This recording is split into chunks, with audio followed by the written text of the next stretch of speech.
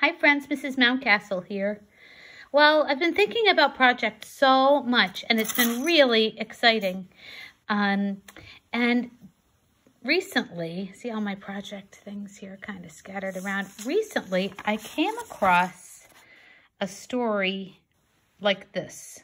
It showed me lots of images of hostas. And I noticed the hostas because in my yard, this is what hostas look like right now. And so I got to thinking about making them, but I wanted to have another group of photos to help me kind of recognize them when I see them, because some of them look differently. And I looked over here like this, right? Hosta sprouts in spring. And then look what I discovered. How to cook hostas. So this actually might be my next experimental moment with my project, because hostas are perennials. Anyway, for today though, I was experimenting with ways to make them, right? So I saw that there were some that are small like this, and I rolled up, and then I found I used some of this kind of paper. I've run out of green tape, so I'm just using regular tape, and some white tape actually also, because I saw that some of the hostas have white tips like that. So I wondered if maybe some of their blooms have the white tips on them as well. So I've been creating them like this, and today I thought I'd just try to show you that I'm gonna tear this guy and make one more hosta roll up if I can. So I'm gonna try to get my phone here to a spot where you can see what I'm doing. There you go.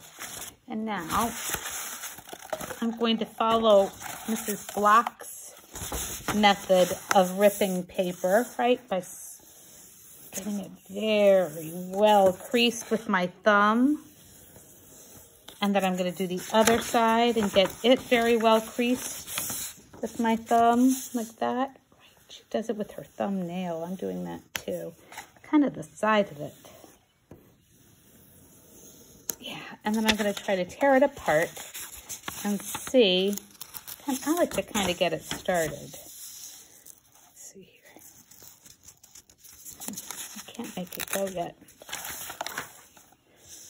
Just gonna try. You ready? Here I go. Oh my gosh. I got so excited I knocked my phone over. Like Mrs. Block said, just gently tear it apart. I did this not so I would have the strip like you guys have for your snakes, but so that I could just roll this guy up, and you could see I don't try to roll it into a cone.